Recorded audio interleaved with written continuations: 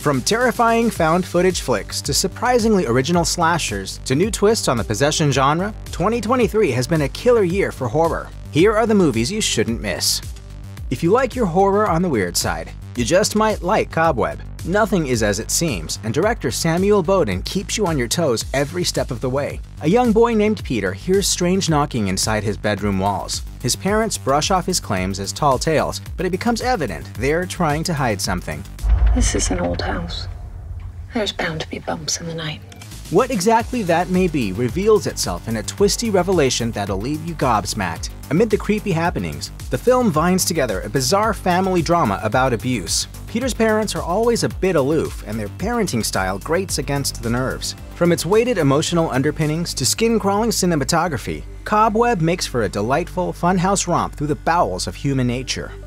Bess Wohl's directorial debut is an impressive one. Baby Ruby examines postpartum depression and the necessity of support systems. Noémie Merlan plays an influencer and lifestyle blogger named Jo, who gives birth to a newborn named Ruby. Almost immediately, Jo begins to believe that her child is angry with her, a trait of postpartum psychosis. As the film progresses, she loses herself and any sense of reality. Merlan's performance is appropriately scatterbrained. As societal pressures crash down around her, Jo falls further and further away from the person she once was. Baby Ruby knots together psychological thriller with real-life horror in a way that feels grounded. Many might struggle to see the horror of it all, but it's there in plain sight. Jo's emotional untethering is horrifying to witness, and it reaches such a fever pitch it's suffocating. To overlook it simply because it doesn't scream horror in the traditional sense is to undersell its agonizing emotional qualities. Baby Ruby takes clear cues from Rosemary's Baby, but manages not to live in its shadow. Don't believe the audience reviews of Malum. A reimagining of 2014's Last Shift, the Anthony de Blasi-directed feature takes what the original did and tightens the screws. It's a far more volatile, relentless foray into madness, with its brutality being something you have to see to believe. Rookie cop Jessica Lauren follows in her father's footsteps. For her first shift, she signs up to take the last shift at a dilapidated police station where her father died and a cult killed themselves. Strange occurrences unravel, putting Jessica through the ringer both mentally and physically. De Blasi takes no prisoners with Malum. While it's far slicker than Last Shift, it has enough skin-sawing bloodletting to make even stalwart horror fans gasp. Written by Scream scribe Kevin Williamson, John Hyam's Sick takes all the worry, paranoia, and fear of the COVID pandemic and shapes it into a nicely packaged slasher. There's somebody in the house. Where's your phone? When Parker and her friend Miri go on an excursion to Parker's family's cabin, Parker's on-again, off-again beau DJ shows up unexpectedly after following a trail of breadcrumbs posted to Parker's Instagram. But things take a turn for the worse when a group of intruders descend upon them for reasons unknown. Sick barrels through its story, not messing around with frivolous exposition or needless character backstory. When the killers are revealed, the film further focuses on the early days of the pandemic, when the uncertainty around the virus caused many to act a fool. All of this gives it plenty of cultural relevance, which goes a long way when it comes to horror flicks.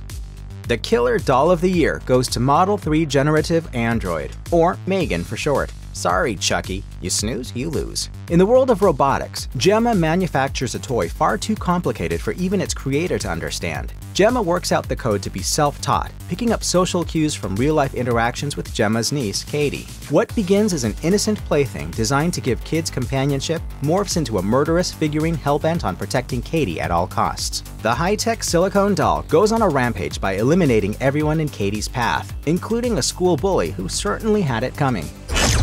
You know what happens to bad boys that don't mind their manners? They grow up to be bad men.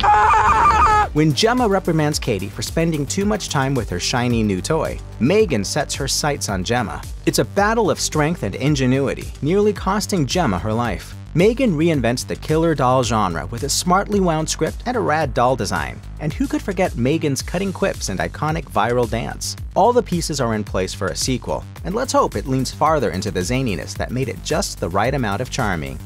How Scream didn't venture to New York City before now is beyond us. Where co-directors Matt Bettinelli-Olpin and Tyler Gillett restarted the franchise in 2022's Scream with a familiar baton-passing story, the duo ratchet everything up a few notches with Scream 6. Jenna Ortega and Melissa Barrera return as Tara and Sam respectively, and they're still reeling from their emotional and physical trauma. Each deals with their pain in their own way, for better or worse. Jasmine Savoy Brown and Mason Browning also return as the Meeks Martin twins. With NYC as a vast concrete playground, Scream 6 uses every chance to deliver the goods when it comes to vertigo-inducing set pieces. The latter scene alone is a chef's kiss. What? Annika, you have to move right now! You have to move! And Ghostface doesn't mess around. They're far more violent and merciless than ever before. From the twisty opening scene to the surprising finale, Scream 6 demonstrates that the franchise is far from dead. A mix of sci-fi and horror, LandLocked tells the tale of a young man named Mason who returns to his childhood home before it's set to be demolished. There, he uncovers a vintage video camera and a set of VHS tapes and begins to wander back through the halls of his childhood. Director Paul Owens captures the sorrowful beauty of growing old, the ephemeral quality of time, and how we never relive our glory days, no matter how hard we try. As Mason traipses through the property, he loses himself in memories. With each tape, he tumbles into pivotal moments from his youth as they replay like a projection machine around him. While it's short on actual scares, the real horror stems from the stark reality that we're all victims of our inevitable mortality. This isn't new conceptual territory by any means, but Owens finds a way to make it original and affecting. Filmmaker Brad Anderson reshapes the vampire mythos with a story uniquely his own. Blood, written by Will Honley, asks questions about morality, ethics, and addiction through the lens of one child's vampiric condition. When a young boy named Owen gets bitten by the family dog, which vanished in the woods only to return wounded much later, Nurse Jess learns that her son has a new thirst for blood. I want more. No. I need it.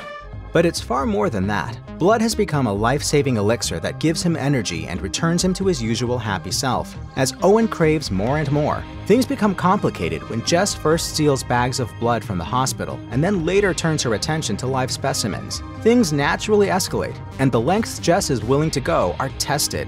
Blood mangles the senses with plenty of blood-sucking, and its ability to tell a very raw human story of desperation in such an exaggerated way. In a year that saw Renfield and the last voyage of the Demeter, Blood stands out as something truly unique and captivating. In Mother May I, Emmett and his fiancée Anya return to Emmett's childhood home in order to sell off the property. Unresolved trauma around his late mother leaves Emmett irreparably damaged, but Anya believes that he can be cured. In a bizarre turn of events, Anya begins acting like his dead mother as immersion therapy, forcing him to finally deal with and move on from the past. What begins as drug-induced play acting turns into something far more terrifying and emotionally grueling. Anya puts him through the proverbial ringer, continuing the charade for the next several days. The lines between reality and fantasy blur, and Emmett must somehow confront the truth and find a way of pulling Anya back from the ledge. While writer-director Lawrence Vanicelli no doubt deserves praise for his execution, the spotlight is fully on Kyle Gallner and Holland Roden, both of whom absolutely dazzle in their roles, playing off one another to deliver two of the year's most psychologically disturbed performances.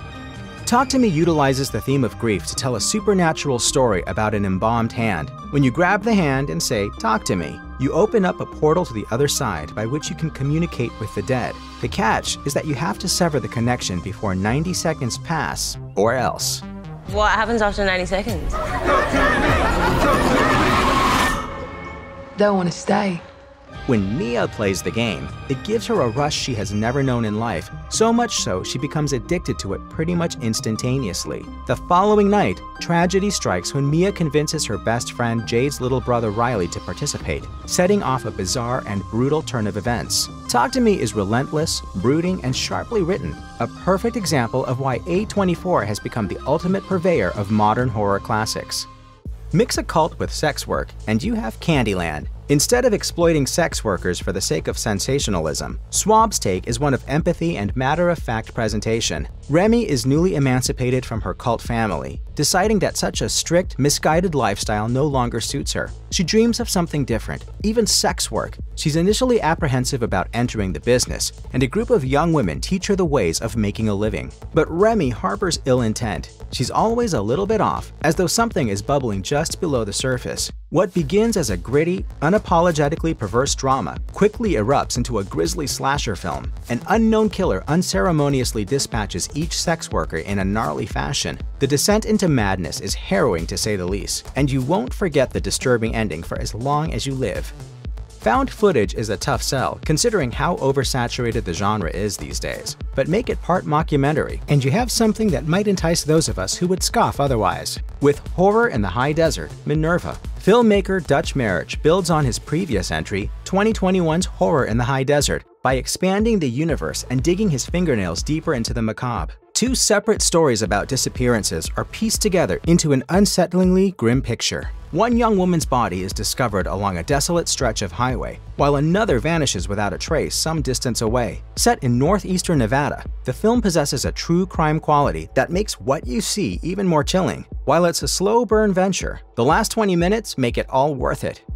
Brandon Cronenberg's Infinity Pool follows failing novelist James and his wife Em as they go on vacation to a fictional seaside country. There, they befriend Gabby and her husband Albin, a seemingly innocent tourist couple looking for a good time. However, when the resort's slimy underbelly reveals itself to be a sadomasochistic masochist's wet dream, Gabby unleashes unholy terror on James through a sick game of cat and mouse. In one of the resort's twisted ventures, the rich pay to have their likeness cloned and then killed. Infinity Pool spares no expense in driving nails into the back of your skull. When it all hits the fan, Mia Goth dives even further into bonkers territory to deliver one of the year's most impressively peculiar performances. Oh, James!